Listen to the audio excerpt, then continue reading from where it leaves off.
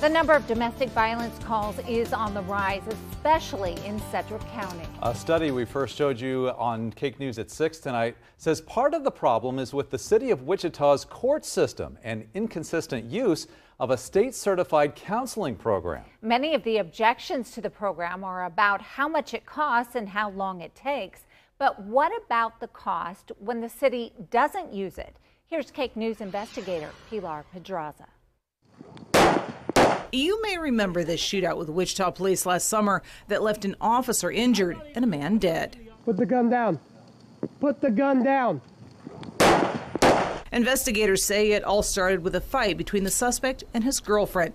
It's part of an increasingly long list of domestic violence crimes across the city and the county. Violence Mary is intimately familiar with. Just walking on eggshells and the mental and physical abuse, the name calling, the accusations all the time. Mary asked us not to show her face or use her real name to protect her children.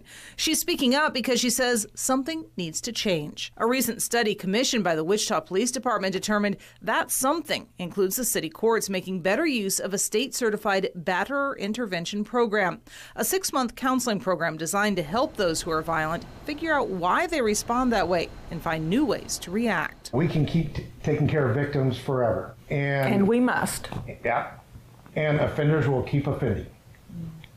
We need to go upstream and stop the violence before it happens. Kurt and Christy Brungart lost their daughter to domestic violence back in 2008. Since then, they've become experts in BIP counseling. They helped pass the 2012 law that took BIP statewide, recommending judges send offenders for an assessment after their second offense. The Brungarts say the Wichita Municipal Courts told lawmakers that would be a bad idea. It was always about, well, that would really slow things down. That would clog things up. Who's going to pay for this? It was always those kinds of words and discussions. State records show a city judge testified Sedgwick County didn't have the facilities, the money, or the people to take over what the city of Wichita was already doing, using a combination of 1-day, 13-week, and 26-week diversion programs. He estimated if every case moved to the longest format, which BIP programs are, about a quarter of offenders would fail and end up in jail, costing the city more than $1 million, about half its annual jail budget. District Court Judge Phil Journey says he's not surprised. Yes, I think the whole system needs more training. And all too often, while many will probably not admit it publicly, the money is a problem.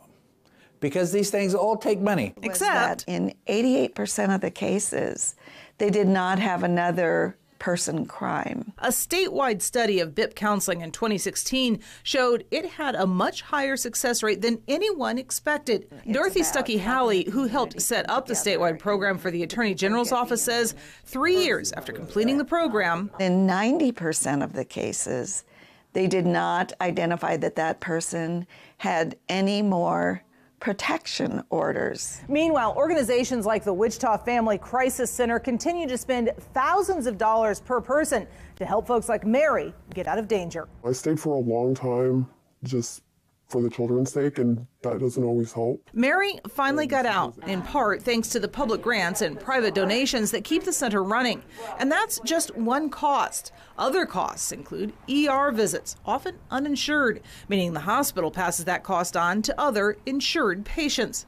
Police time and resources spent responding to calls, like Wichita Police Department's new domestic violence response team. And lost hours at work, again, often passed on to consumers. Nationwide, that all adds up to more than $8.3 billion lost to domestic violence every year. Journey says that makes the cost of BIP counseling more than worth it. Early intervention prevents an aggravation of the circumstances and prevents an escalation in the violence. Just like Dennis Rader started torturing and strangling cats. How much time and money do you think the courts should have given if it would have saved your daughter's life? You know, I don't know that answer. And that's all. I do. Hard. Okay. As much as it takes. Yeah. If BIP works so well, why does the length matter? Shouldn't a shorter program work as well, as long as it's the same total number of hours? We'll dig into that as we continue our dive into what some call a domestic violence epidemic, Sunday at 10. Pilar Pedraza, Cake News investigates.